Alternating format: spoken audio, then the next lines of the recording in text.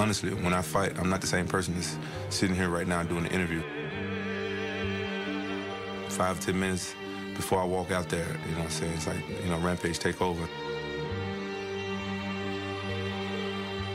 This is a sport, but he's made it so personal.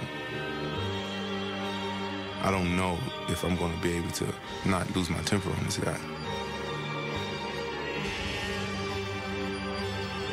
Whatever his game plan is going to go out the window when I lay these fists on him. Every time he look at me or think of me or see me, I want him to remember that ass whooping I put on him. Your mouth don't wrote checks that your ass can't cash. On 29th, you're done. You're done. I know what it's gonna feel like when I walk out there. I know what it's gonna feel like when I hear my entrance music.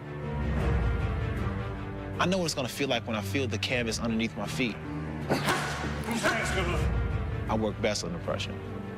This is where I thrive, is under pressure. Everything in my career has been preparing me for this moment. We're gonna find out who's real and who's fake.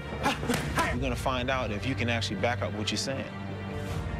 And for my dealing with him, he can't. He talks a big game, but when it comes down to it, he looks for a way out. And I'm gonna help him with that way out.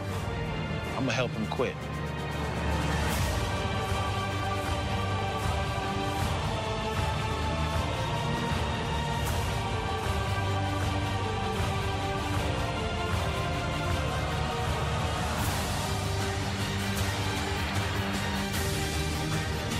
This